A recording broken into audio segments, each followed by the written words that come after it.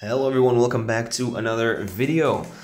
Alright, I hope you have all been enjoying the latest updates, the daily trainings, weekly trainings, whatever, the new challenges, and stuff. Of course, the 3-year anniversary as well, or what, a 2-year anniversary, right? No, 3rd anniversary, yeah, this game is 3 years old.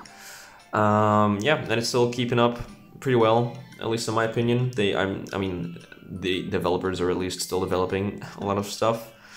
It does feel like they're not getting enough money because they have been doing a lot of passes. You don't not only have the monthly pass, which I'll be going over today for July, but you also have like cafe opening, you have special passes right here, which all costs, I think, even more than, yeah, this is even more than the premium pass because that's 8 euros or dollars, whatever.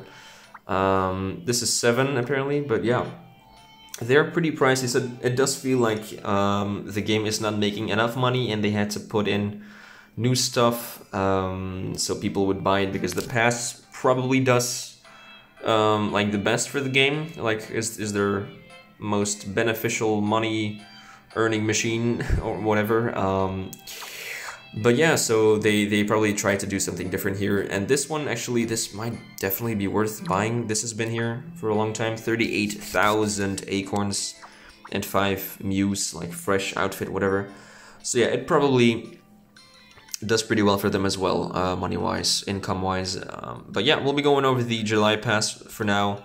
Just wanted to, yeah, mention that there's other passes as well, but I'm not covering those because, I don't know.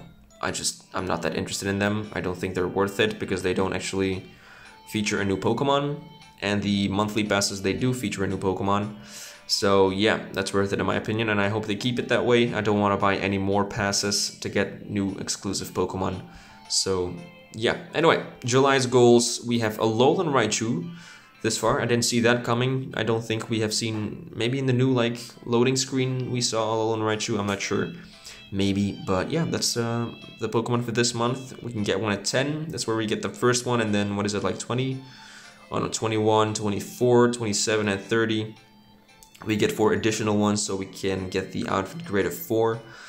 And then as always, you get a lot of acorns, you get some stamina boosts, which I've used one of already, which is always helpful for doing the new orders. I definitely recommend like using the unlimited stamina boosts or crystals when there's like new orders to complete, or when you're doing master orders or whatever, or trying to get 3 stars in previous orders that you haven't cleared yet, because that's, I think, the best way to spend those crystals. But yeah, actually that's gonna be it. It's just a new premium pass for July. Good luck completing it, and keep in mind at the end of the month, like the last week probably of July, there's going to be a collect the stars campaign, because that has been the case for previous passes. So if you haven't completed your pass a month from now, almost a month from now, you'll definitely be able to complete it in the last week of this month with that collect the stars campaign. So that's going to be it. Have fun with the game, have fun with the pass if you're going to buy it. If you're not going to buy it, really don't know why you're watching this video, but yeah, that's going to be it. Alright, have fun, see you later, bye.